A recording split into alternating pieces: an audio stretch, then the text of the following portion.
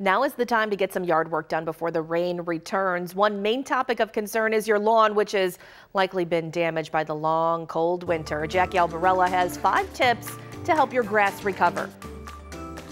It's the time of year for lawns. Yes, and if your lawn is dry enough, get out and mow it before it becomes a hayfield like mine was becoming. But now here's a few things to remember. Set the blade at 3 inches. Don't scalp the lawn, especially in these early parts. And the other thing is, if your blades haven't been sharpened in a while, you might want to take them somewhere and get them sharpened so they're not just ripping the grass up, but actually cutting the grass.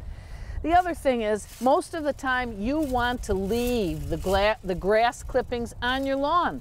Yeah, it's good for the lawn, but because it's been such a rainy spring, if you've got a ton of grass clippings and they're going to get compacted and they're going to smother the lawn, then this time you might want to rake up some of those grass clippings, right? The other thing, now is the time, add some fertilizer.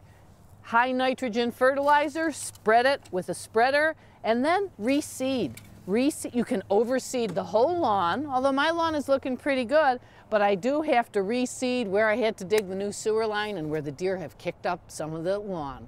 So enjoy the sunny weather while we have it. Get out there, cut the lawn, reseed it, give it some fertilizer. Woohoo! It's summer! I'm Jackie Albarella for Channel 2 Daybreak Saturday.